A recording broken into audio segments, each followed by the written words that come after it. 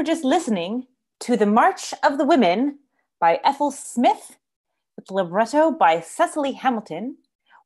And The March of the Women was the anthem for the suffragist movement in Britain. It was sung at meetings, rallies, and in the streets. And I thought this was the perfect way to start off this week's class. So, welcome everybody to Musical Herstory Week 3. I am Kendra Harder.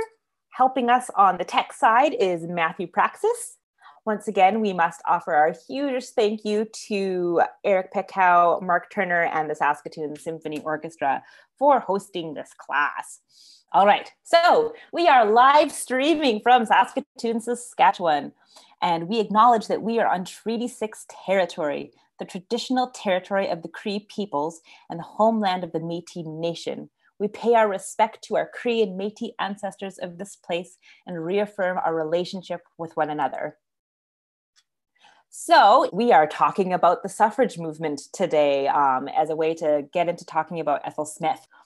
And suffrage isn't just something that happened in Britain.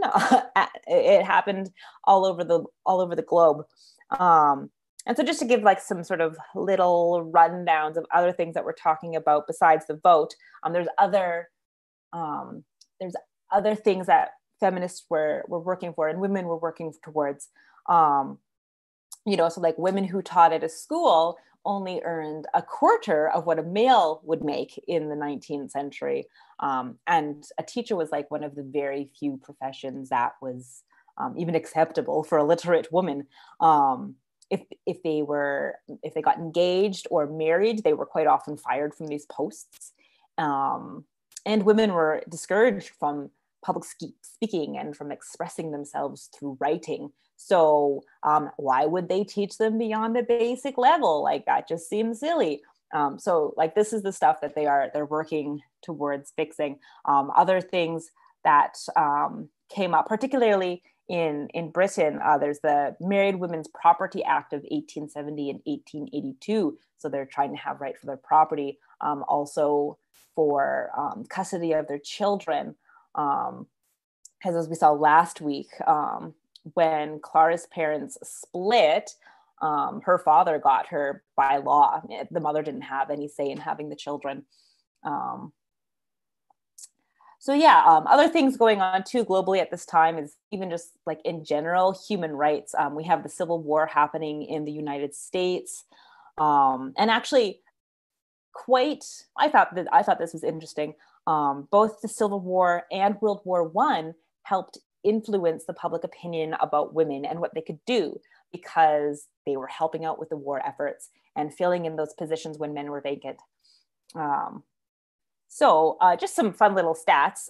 So the right to vote was given to women before the British suffrage movement was going on. So, or in full swing in the 20th century, beg pardon.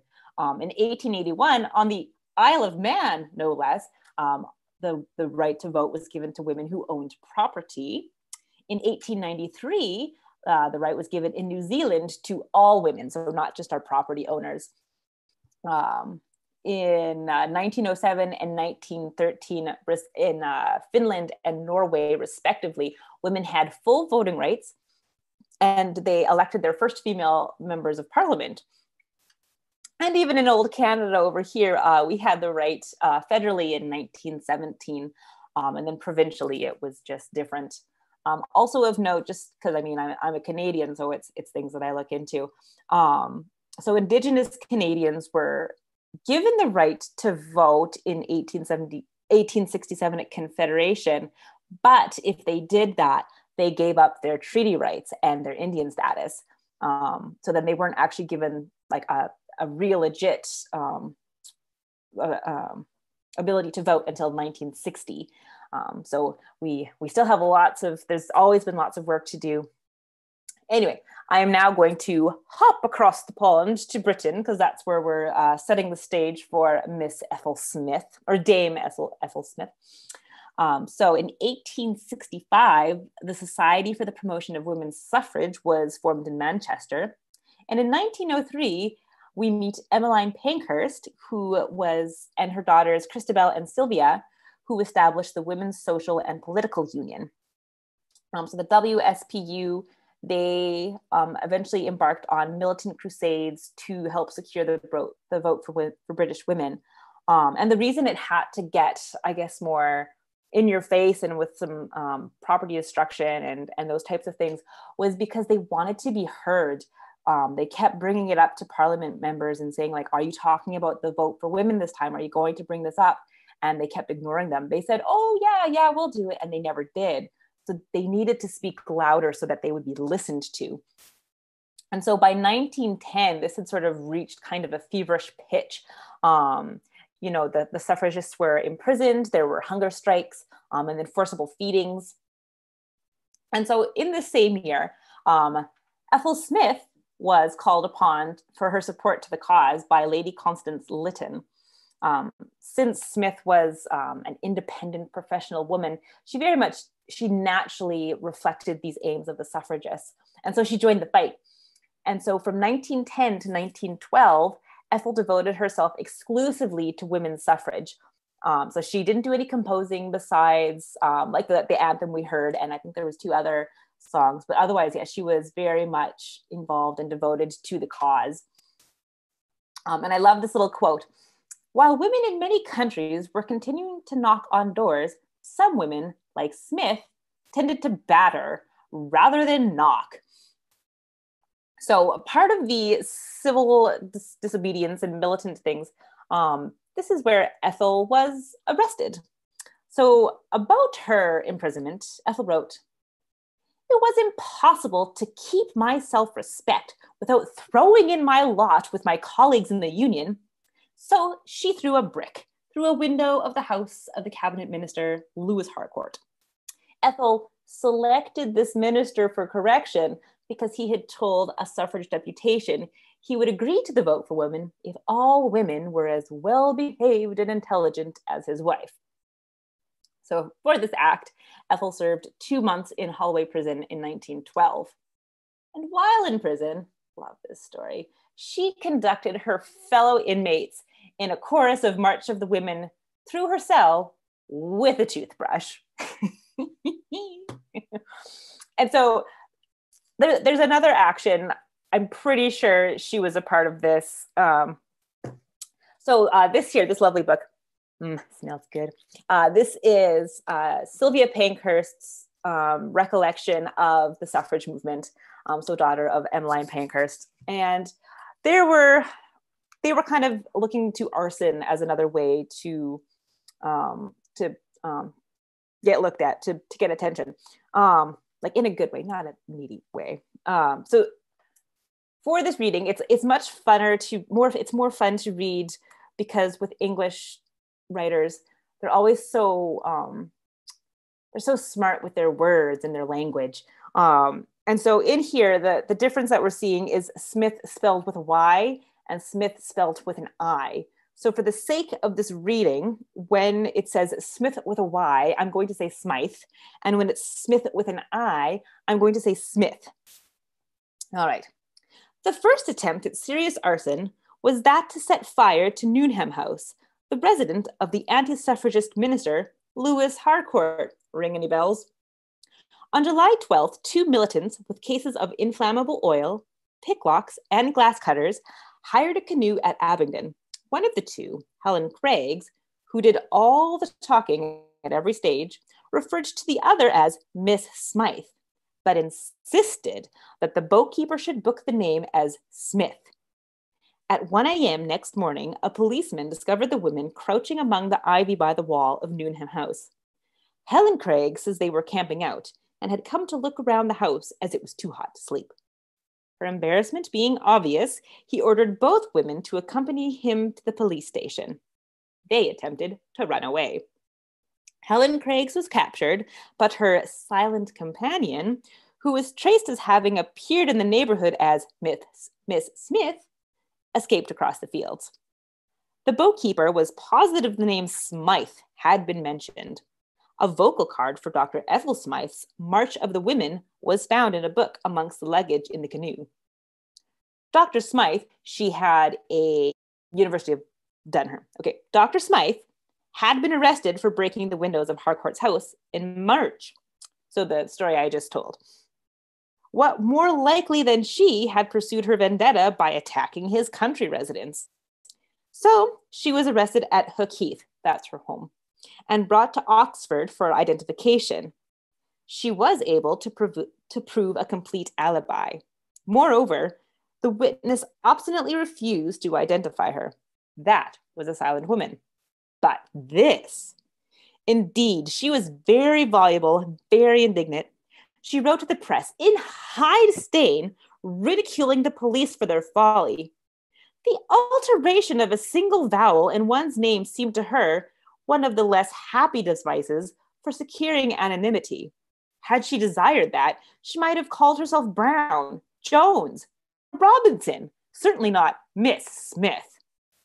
Yet if only the police had looked but a little further along the same line, they would have discovered the missing culprit, for her name, actual fact, was Smyth.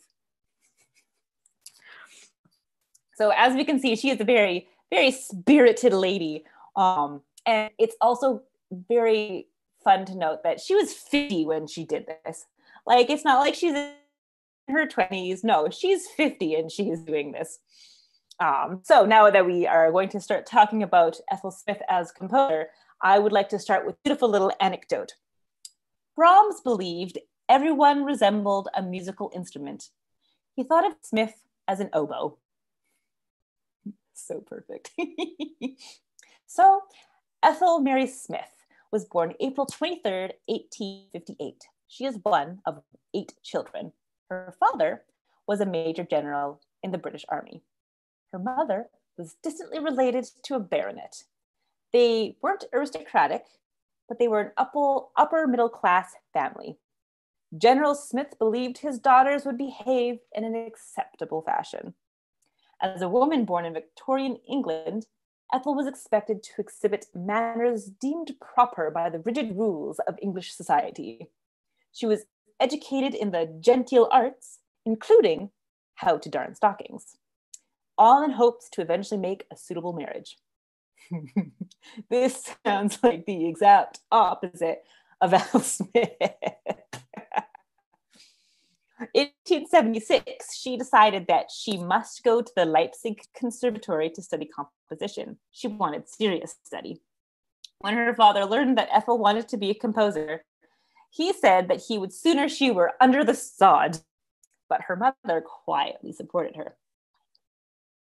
So in 1877, after months of tension, General Smyth begrudgingly allowed his daughter to travel to Leipzig with her brother-in-law, Harry Davidson. Sylvia Pankhurst in her book here, she actually says that Ethel ran away from home to study music, which also seems very likely. But there's a little bit more information here on General Smith's stipulations.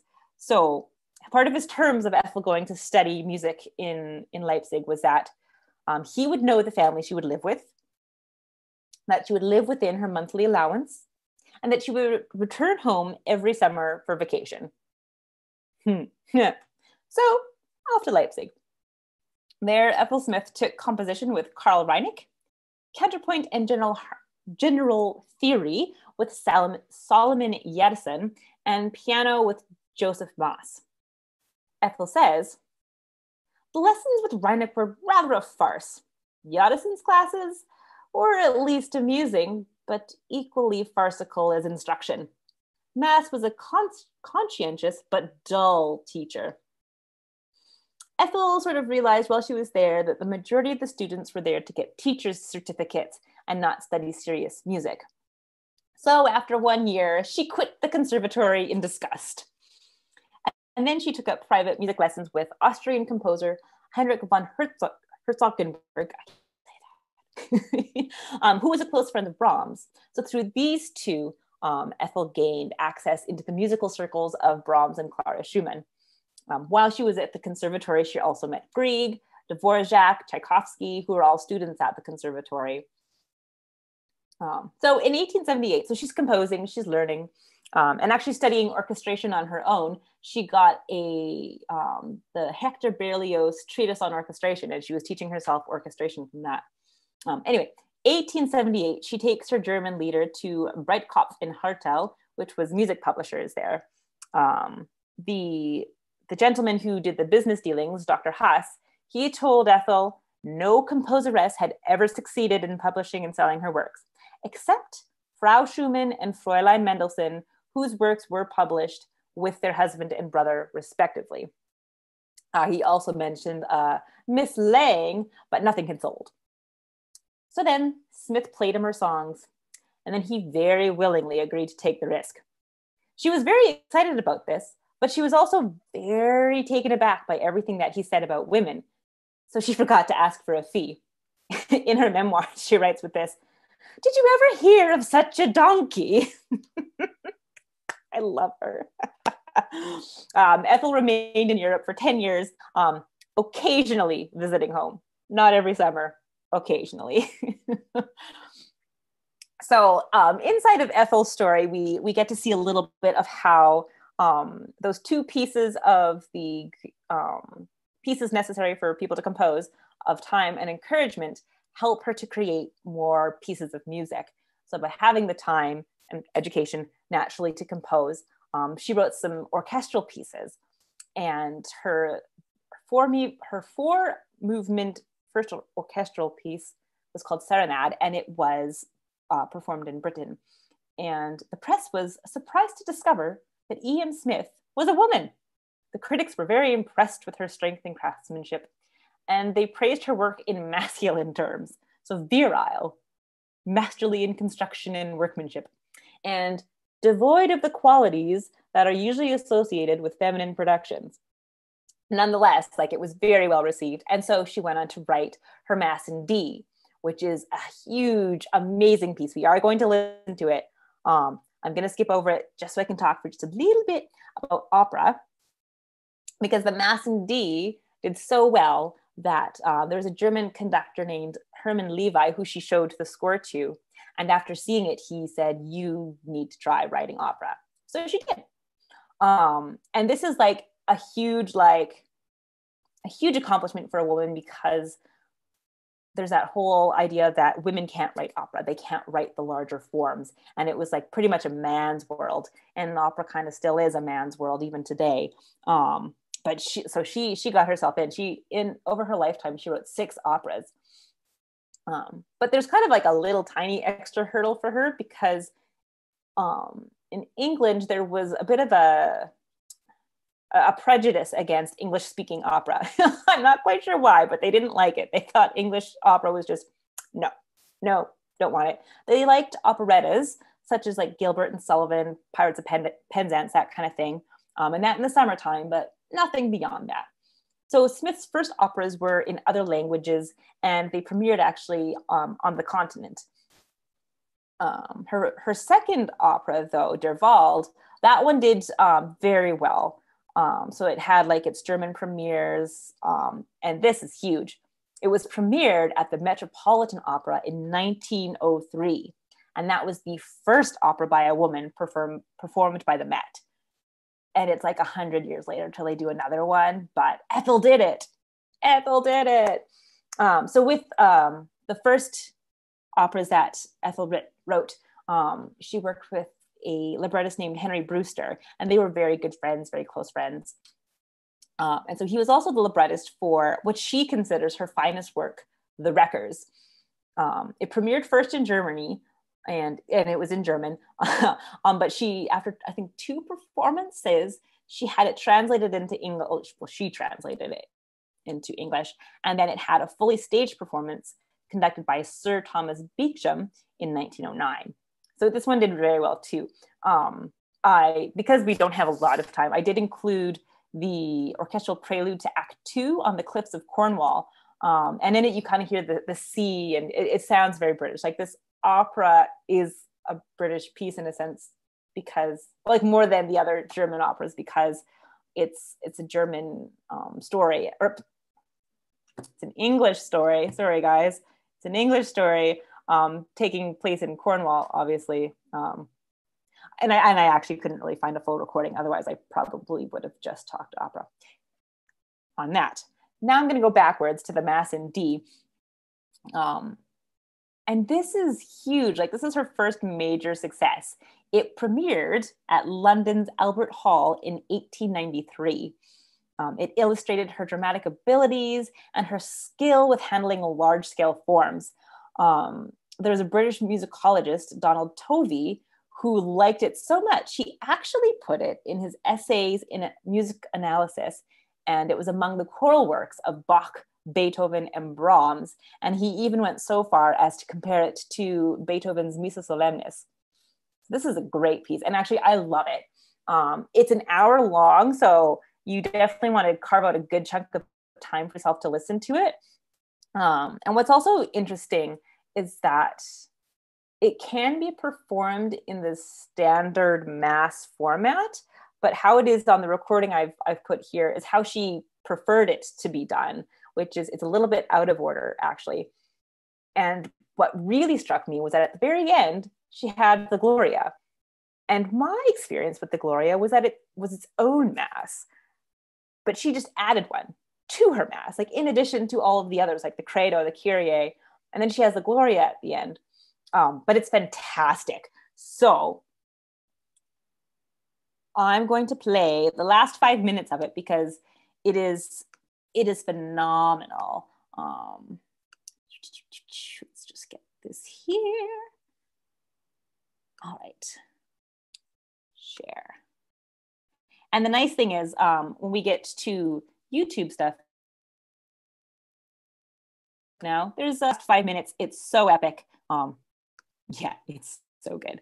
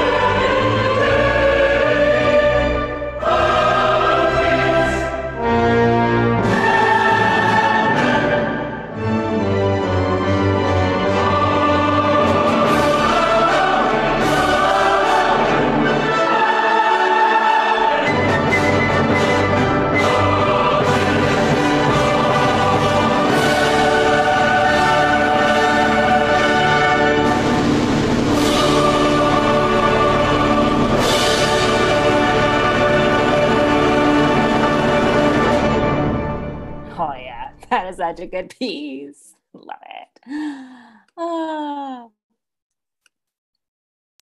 Okay. That's going to stop there. All right. But we've run out of time, so we are going to switch straight to Florence Beatrice Price. And actually, we're going to go to 2009 for a little bit. Stay with me. So it's 2009, and a couple has just bought a house in Illinois. But before they move in, some vandals broke in. They stole a piano, and they threw a whole bunch of paper everywhere, made a huge mess. So the couple moves in, and they're cleaning up the papers. And as they're cleaning up the papers, they see that there's a particular name written on a lot of the different pieces of paper. It's sheet music. Florence Price. So they Google it. Turns out she's an American composer. She was a really good American composer. So this couple in 2009 found a whole bunch of scores that were thought to be lost. Like, that is amazing. So they donated all of them to the University of Arkansas.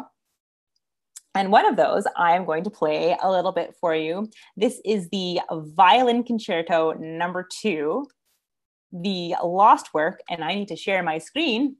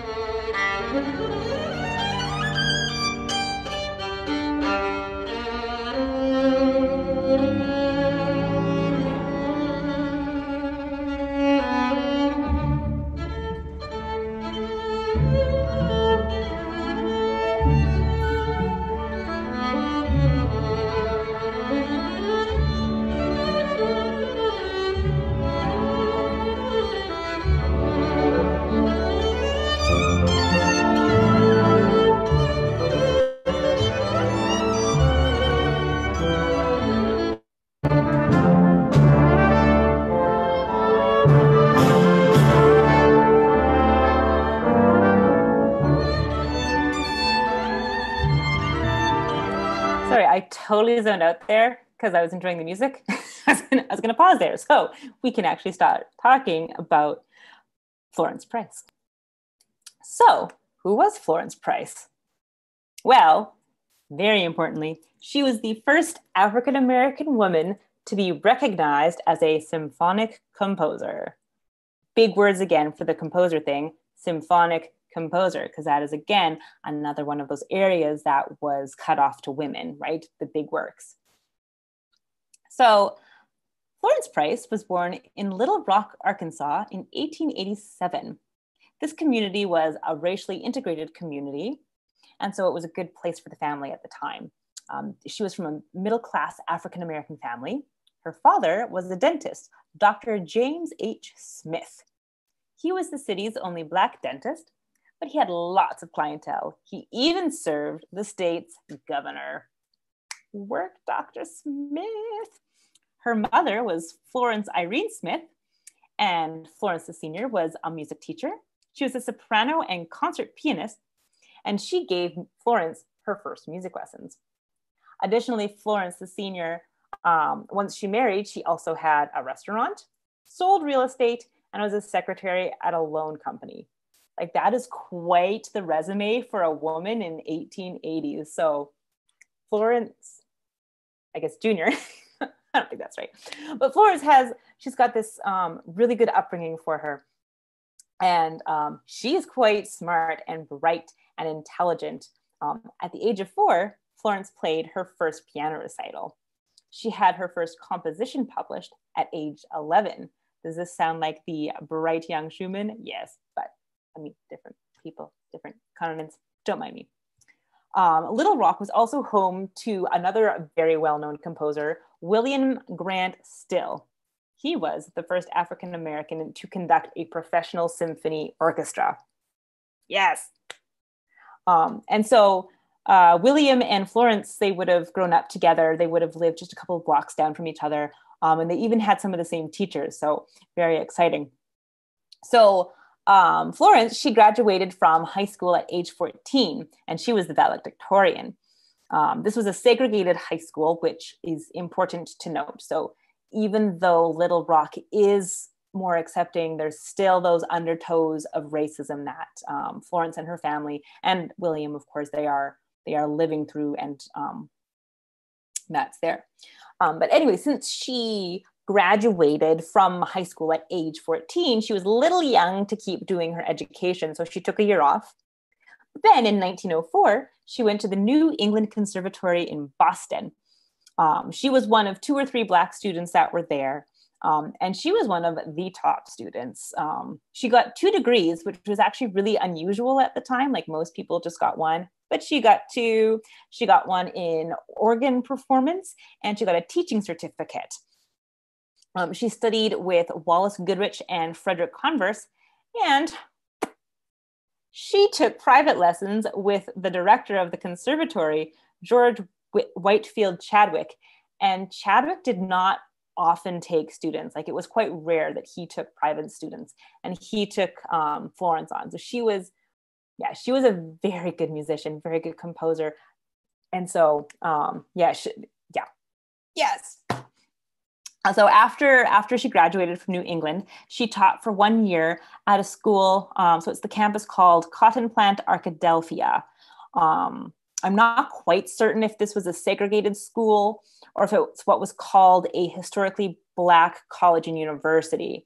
And I think, like, the difference is this is my guess, it's a little bit minor. So like the segregated schools, that's the only place that African Americans could go to school, and white people didn't go there. Where I think with these HBCUs, like my mouth, it's got an acronym.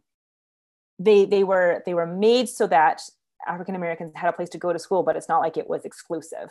I think that's the difference, and actually very important to that. So these HBCUs, so they came in 1890. Congress passed what was called the Second Morrill Act. And like Morrill, like RRILL. And it required the states to establish a separate land grant college for African Americans if their other land grant schools were not admitting them to their schools, because there was a lot of discrimination. There's lots of schools that they did not allow African Americans at all, or they limited the enrollment by putting quotas so that they didn't have to take on too many. So anyway, I'm not sure if this first school that she was teaching at was an HBCU or a segregated school. Nonetheless, she taught there. And then after that, she taught at Little Rock's Shorter College, so back home at a college there. And so while she was teaching at Shorter College, her father died, and that was in 1910. So her mother sold the family home where Florence would have been living, and her mother moved back to Indianapolis. So from there, Florence went to Atlanta, and she taught at Clark College. Now, Clark College was an HBCU, and it was the nation's, like America's, first graduate institute to award degrees to African Americans. And so this is where she taught for a bit. But after teaching there, she moved back to Little Rock, and she taught music privately and became active in composition. And the reason she was teaching privately, because she was not able to find employment. She was refused admission to what was the Arkansas Music Teachers Association. So she just founded the Little Rock Club of Musicians and taught music at the segregated schools. So at both, and this is a backwards note. Sorry, guys. My notes are out of order. At both Shorter and Clark colleges, she was very involved in help building like culture for everybody, and encouraging her students to create and to write. She had one student who was a poet, and so she sent that student's poem to Webb Du Bois, who later published it on her students' behalf. So very involved, very encouraging, wonderful person. Anyway, back to Little Rock, where she's teaching out of her home. And she was quite dissatisfied with the music that was available for younger children. So she started writing her own piano pieces. So she had those published as well. And then she also published higher level piano pieces. So in 1912, she also got married to attorney Thomas J. Price. And so this is her what's going on for her in 1912. So now, so sort of from like 1890 kind of to then, the race relations in Little Rock were deteriorating.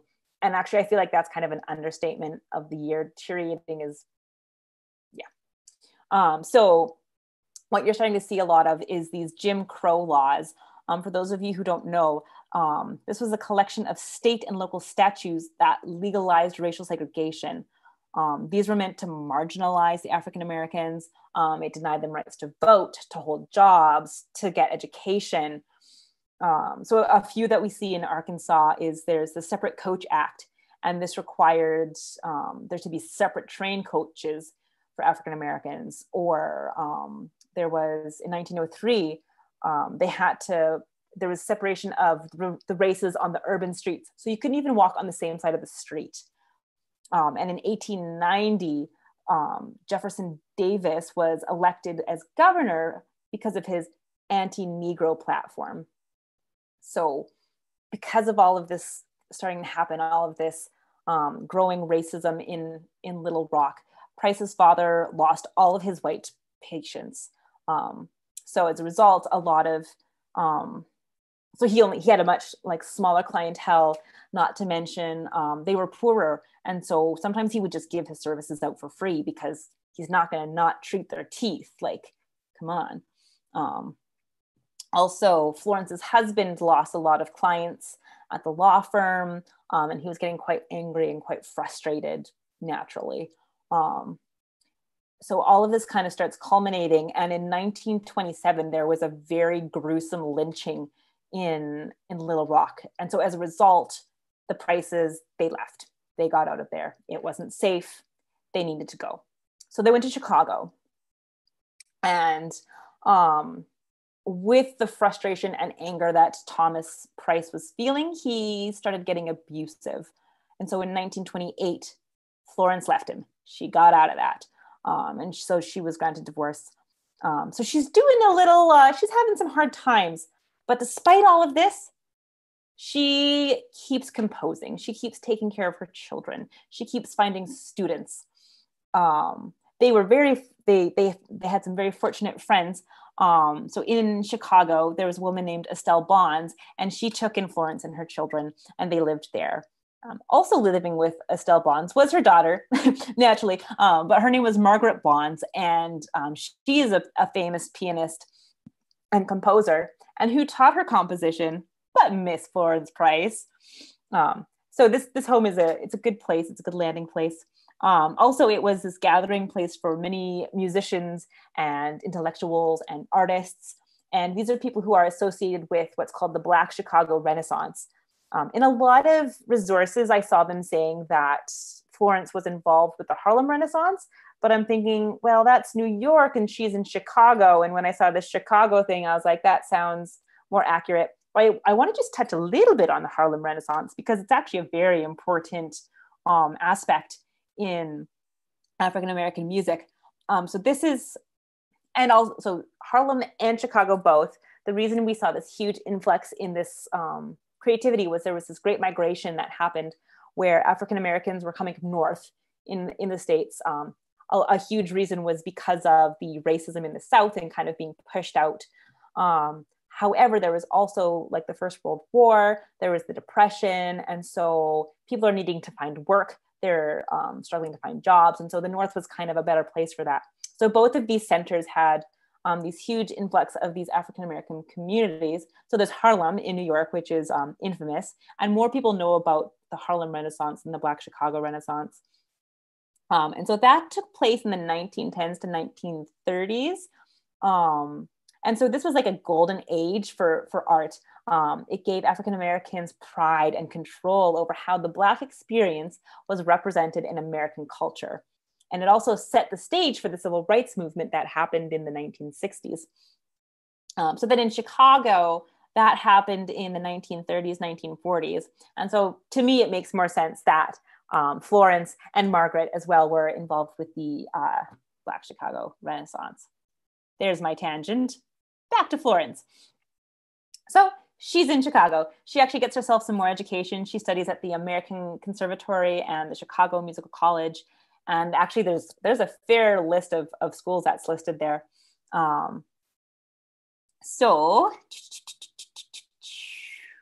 So how Price, her compositional style was she married together what was the romantic nationalist style in America, which was this fairly programmatic idiom with kind of that same functional tonality that we see in the Romantic era. So not the crazy Schoenberg atonality stuff that starts happening after 1935. And then it also has colorful orchestration. So she has that, but then she's also marrying it with Black folk music. And she's putting all of those things together. And she's got a really cool musical style. So in 1933, she writes her symphony in E minor. This is her first symphony. And she won the Wanamaker Award for it. I don't think I'm saying that right. Anyway, she won first prize in the symphonic category with her symphony. She also won first prize in the piano composition category with her piano sonata. And the other prize was won by her student, Margaret Bonds. So we just can see how amazing she is at things that she's producing. It's well received. And so the conductor of the Chicago Symphony at the time, Frederick Stock, he was really impressed with Florence's work. And he even championed her to write more works. And so she wrote a piano concerto that was played by Margaret Bonds in 1934 with the Chicago Women's Symphony Orchestra. But back to her symphony, because this is a huge thing. Like, this has got to be one of the greatest things ever. Like, it's a huge deal.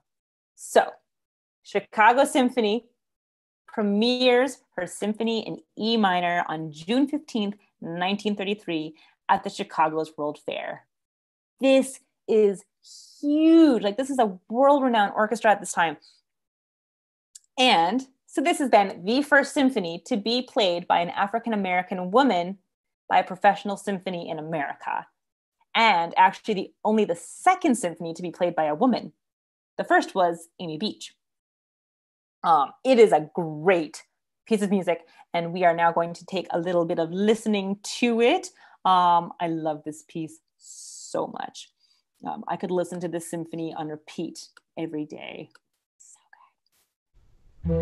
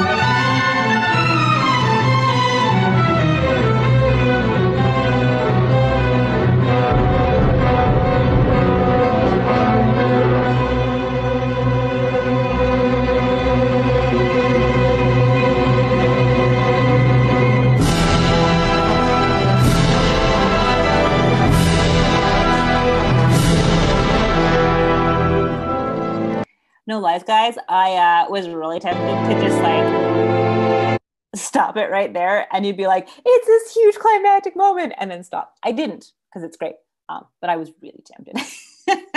And then I just want to play a little bit of the third movement, and it's called Juba Dance, and it's based off of an African-American dance.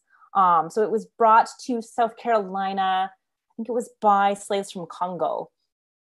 So it was a dance that was done on the on the plantations, sort of as a form of entertainment, of something to do. And so how it was done was they would beat rhythms on their bodies, they would clap, they would slap, and then it would be like this, it would be these rhythms that you would dance to. And so Florence brought this tradition, or not tradition, this, well, yeah, this dance rhythm, this sort of thing. She brought it into the third movement here. Here we are.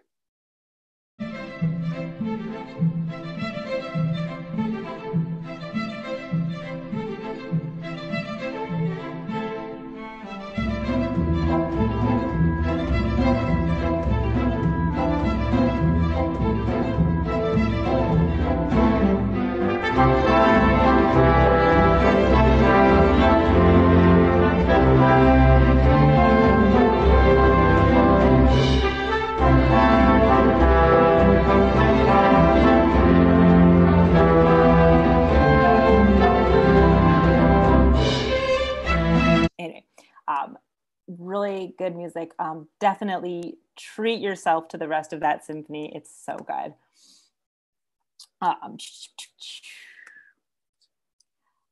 So I want to just sort of transition to about 1939.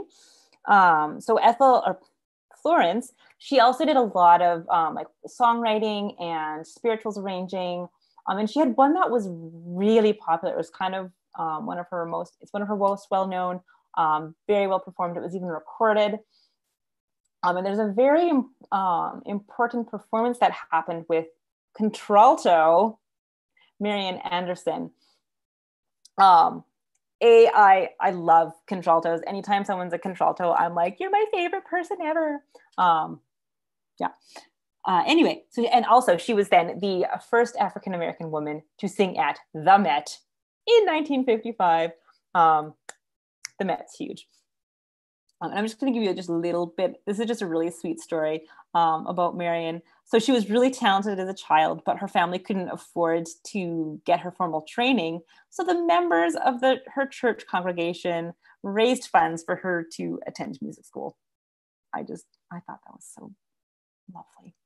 So anyway, it's 1939 and Marian wants to put on a concert.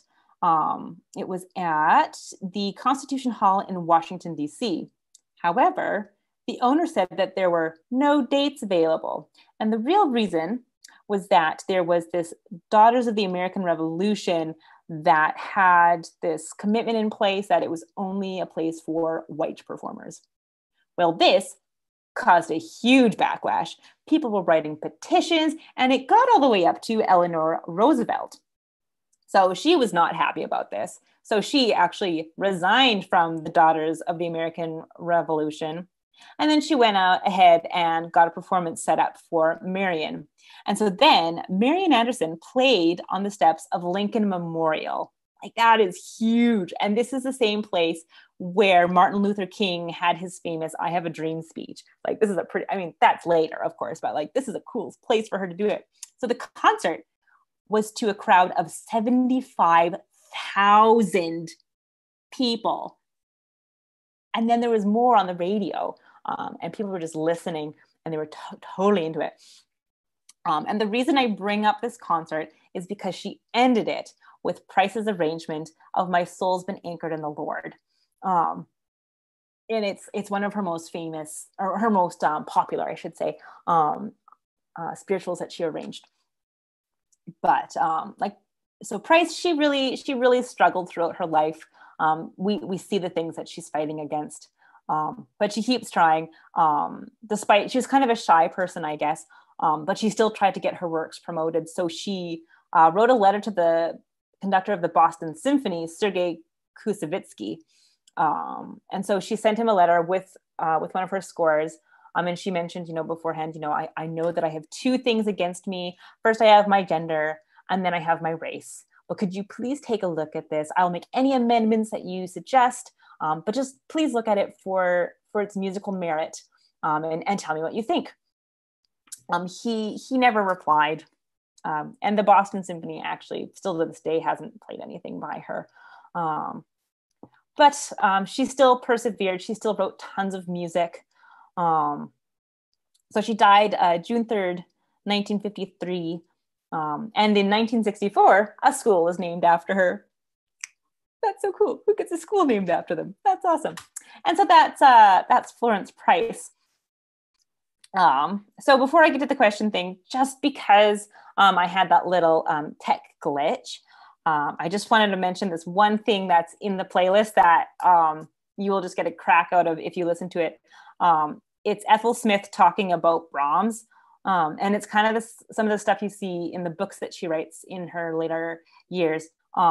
She started losing her hearing in 1913. And by 1930, she was like pretty much deaf.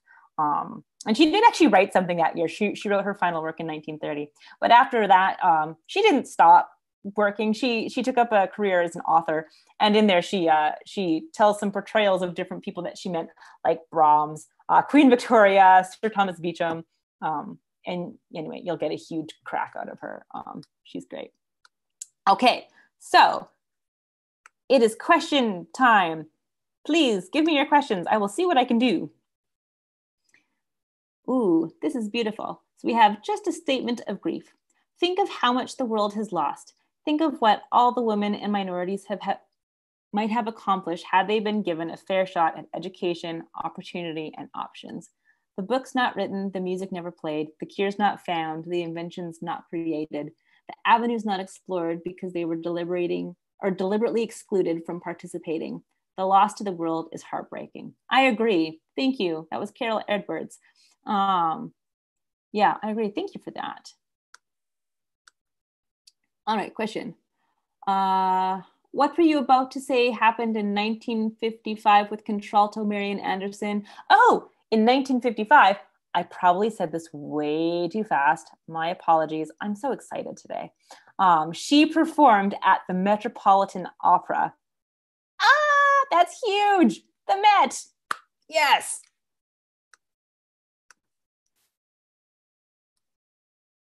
Any other questions I can answer for you guys today?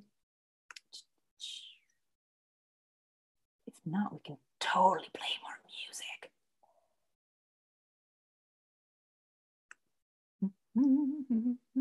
Ooh. Can you recommend a biography of Florence Price? Ooh, okay, very cool. There is a video documentary called The Caged Bird Sings, and it is available through the University of Arkansas. And I was able to stream it on Vimeo, like V-I-M-E-A, Vimeo. I'm not saying it right, that thing. It's a really good video documentary. Finding an actual book on Florence, I wasn't able to do here in Saskatoon. We don't have anything like that. But that documentary is really good. Yeah. Is there a clip of Marian Anderson singing the piece? Yes, there is. And it is in the playlist. Here, let's while people type some more questions, let's just play that. There's also Leontine Price in there, and she is another huge name in singing. And she also sings it as well. They're both in there.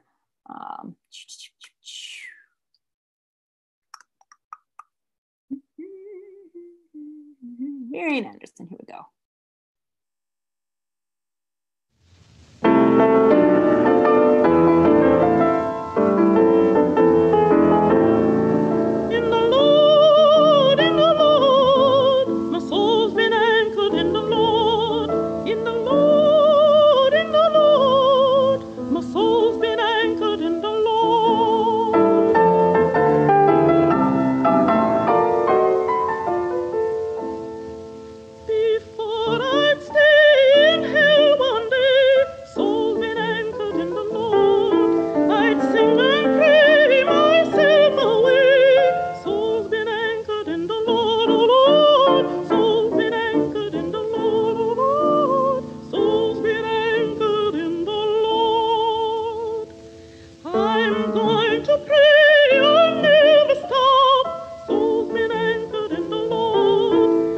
Until I reach the mountain top, souls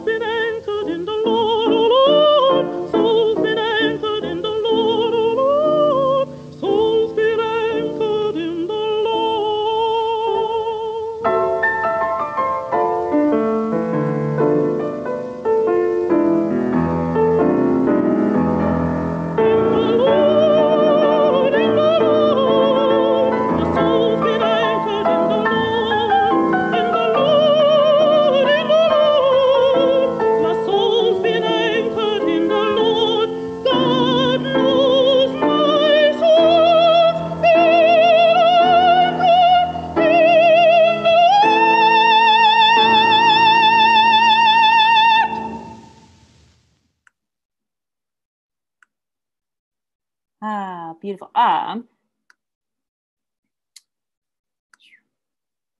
Somebody said that they found a new biography. So 2020 release, Raylinda Brown has The Heart of a Woman, The Life and Music of Florence B. Price.